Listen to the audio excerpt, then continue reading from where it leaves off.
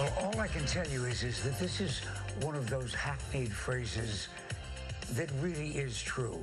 If you want something done right away, contact the St. Vincent de Paul Society. I mean, you know that everywhere in the country, everywhere in most of the world, there are housing problems for the homeless. Well, here's what St. Vincent de Paul did just recently.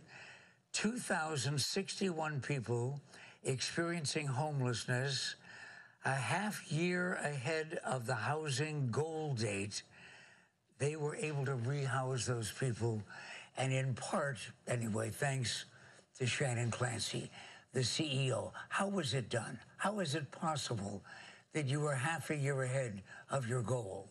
Well, probably because they didn't rely on just Shannon Clancy, right? Really, the whole community came together, volunteers, staff, all kinds of community partners, to really focus on what's most important in our fight against homelessness in our community, and that's to get people rehoused. And so we set a goal to rehouse 2,025 people by the year 2025, and we were thrilled to be able to hit that number 6 months ahead of time. And not done either, because we're still going to continue with the community's partnership to do that. And that's a lot of single people, you know, some of our seniors, families with children.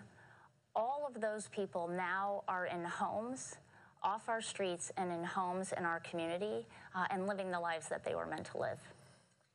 And the money that it takes for that kind of housing, all donations?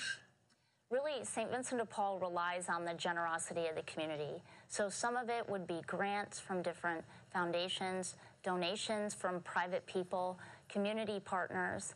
And you're right, it does. We use a lot of volunteer hours and help from the community, but it also does take some money to help people have that first and last month's rent for their move-in costs, and support to be able to provide that help with mapping out a process for people to get back to housing. But what we learned is that it's possible. And that's probably the most exciting thing of all. When you set a goal like that and you reach it ahead of time, what we see is that we can end people's homelessness. I think sometimes when we see folks around the community, we think it's not possible. People don't want to end their homelessness. They don't want to go inside.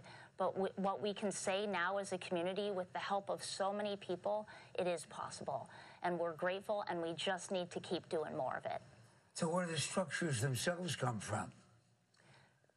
The homes that these people moved into. So people are really trying to get into affordable apartments mostly, that they can afford, and we need more of that in our community. One of the reasons why in our transitional housing programs and other things, it takes people a little bit longer now than it used to, not because they're slower, but because often we have to wait to find an apartment that they can afford. If we can do that, we can be really successful. So in our transitional housing programs for seniors and people who are living with disabilities, we have a 95+% success rate.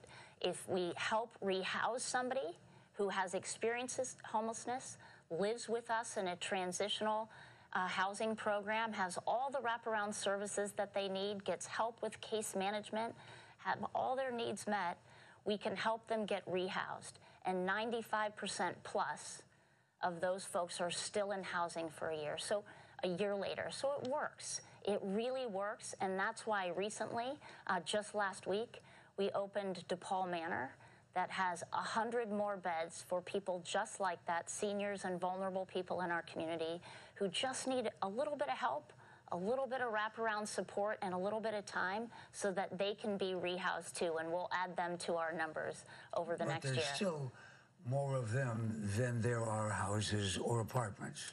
There's always more people, and we see that. We see that in our community, but I think one of the things that we don't often see is that a lot of our homelessness really is related to housing, that people lose their housing because something happens or the rent goes up and they can't afford it, and that it's harder to get people back into housing when our rents have really grown beyond what people can afford. But if anybody can do it, St. Vincent de Paul. And, of course, that means if anybody can do it with help from people like you, it's St. Vincent de Paul. Thank you for all you do. Oh, thank you, Pat. And thank you for being with us.